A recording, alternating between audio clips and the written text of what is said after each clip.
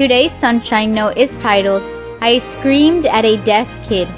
But you, Bethlehem, though you are small among the clans of Judah, out of you will come for me one who will be ruler over Israel, whose origins are from ancient times.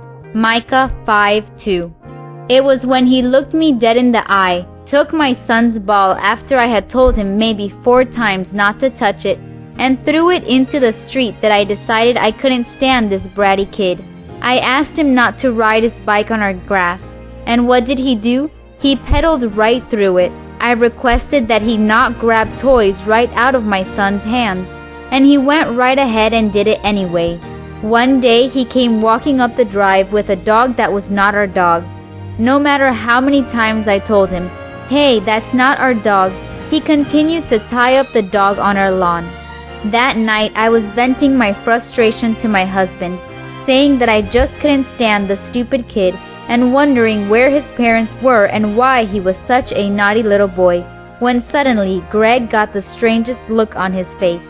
"Melissa," he began tentatively, "you know he's deaf, right?" The words hit me like a train. No, I had not known. That was the one thing I hadn't thought of.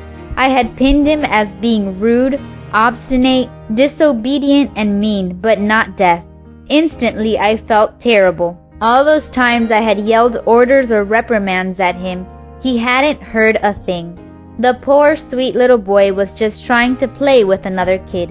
It's easy to misjudge people when you haven't taken enough time to really get to know them or to understand their situation.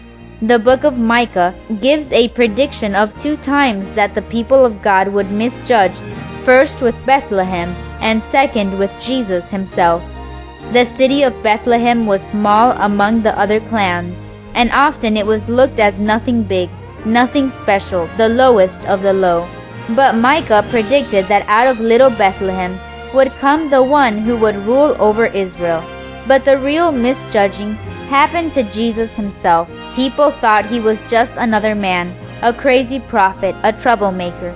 Some even went so far as to say he was possessed. But Micah identifies him as God himself by saying he existed even back in ancient times. Truly, Jesus was far more than what he first seemed to be.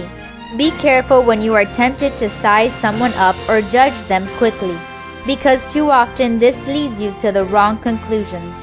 Are there people in your life even right now that you may have seriously misjudged? Do you need to give someone a second chance today? May God bless you today.